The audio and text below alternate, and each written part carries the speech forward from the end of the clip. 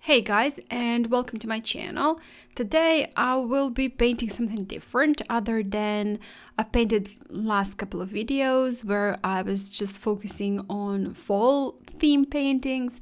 This one will be a sea painting, and a lot of you have been asking me to show you how to paint water. And even though I do have lots of tutorials on how to paint a seascape, I thought in this video I would just really focus on the water and try to make it as easier and as simple as possible. So I will be using this couple of colors. I've mixed in some azure and turquoise blue. Also, this is ultramarine and indigo, and this one is sepia and ultramarine. I will also be using some white gouache. And I did pre-wet the entire paper, and as you could have seen, I've also drew the horizon line in 1/4 of the paper, and then just some line for some distant mountains. Pre-wet the entire paper and then started to paint, and I painted sky in one even wash and then moved on to the sea, skipping the part where the mountains are. And as you could have seen, just with a couple of strokes, this is a quite larger brush. It is, I think, number 12 round brush, and with just a couple of strokes you got the impression of the sea. But then I moved on to painting a little bit darker ones, and I do want the part that is nearest to us to be the darkest and the part that is nearer to the horizon line to be a little bit lighter. So that is why I used a lighter wash for those parts that are further away from us, and adding a little bit more pigment in a lighter color and also in the darker color nearer to us. Now with that brush, I've cleaned it completely, rinsed it in water, cleaned it. I'm picking up some paint because I do want some parts of the water to remain white, looking as though they're lighted by the sun or just reflecting light. So I did pick up a little bit of the paint there, and for that you have to use completely clean brush with just a little bit water in it. Actually, it's better that it's drier as possible. So then I've added a little bit more with a little bit smaller brush, a darker pigment. Again, just keep in mind that when you use watercolors, when they dry, they do tend to dry lighter. So whatever looks very, very dark now will be lighter a little bit later on. And going further away from us, my lines are thinner, and nearer to us, my lines are thicker.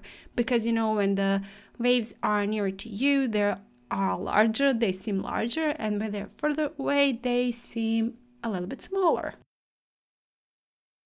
And for now, I've let that part of the water to dry and moved on to painting the mountains. But now my part of the sky is completely dry, and for the mountains I've used mix of sepia and ultramarine, and I've also added just a little bit of Mars brown to paint that in. It is easier for me to turn it upside down, so that is how I turn it. Now I left it all to dry completely, and when it dried, this time I did not pre-wet the paper, but I've just used that lighter blue color that is azure, in which I've mixed a little bit of turquoise blue and painted in the upper part. First, I did use a little bit more water in my brush to paint that part that is furthest away from us, and I did not try to make it one even wash, but just painted it irregularly.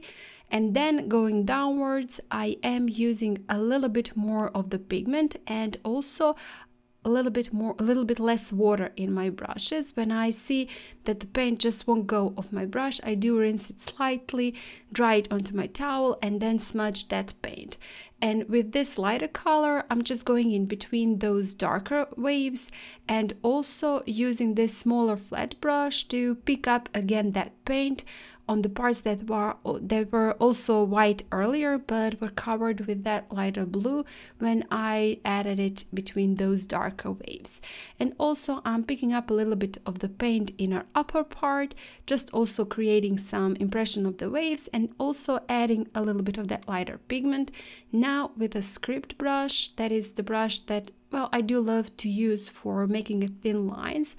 I'm painting in the waves that are further away from us to, and you know, those waves, as I said, are thinner and also look a little bit elongated. So that is how I've painted them, and then just left the paper to dry completely, because when you're using it on a wet paper, that it will bleed, and I did not want the bleeds for this. I did want these waves to look quite sharp, so I've left it to dry completely, and then again with a script brush added a couple of waves in a further distance near to the horizon line, and make them quite small and quite thin.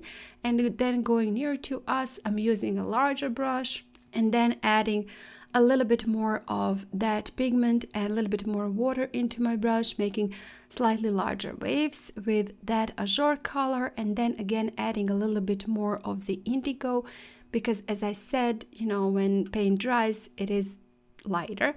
And then when added those lines, I've used just again clean brush to smudge that slightly, just to remove that very harsh edges.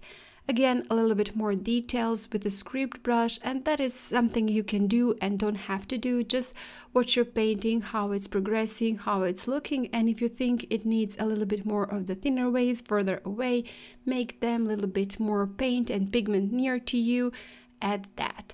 And also I was thinking I would just add a couple of, you know, maybe some flares, I think, those reflections from the sky, from the sun, and they turned out quite inconspicuous, but you know, I do like it anyway.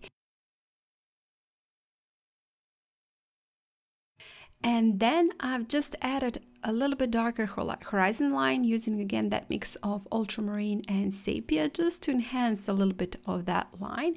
And then added a little bit more of the indigo, quite dark indigo, into the parts of the sea that is nearest to us, because again I did want that part to be a little bit darker. Then rinsed my brush and with just a clean water softened those edges on the upper and also on the lower part of the wave. And with that, I'll be finishing off this painting, this water tutorial. I hope this was helpful to you guys, and maybe you learned something. You know, there is just a number of ways to paint water and to paint sea, depending on what is the end result you want to achieve, and this is just one way. Again, I do hope it was helpful to you, and if you do like this video, please hit the like button, share it, comment. And if you haven't still, well, subscribe to my channel. That would really mean a lot to me. And if you want to go one step further, maybe consider joining my channel. Click on that join next to the subscribe button, listen to the offer, and decide. So guys, again, thank you so much for watching, and I hope I'll see you next time. Bye!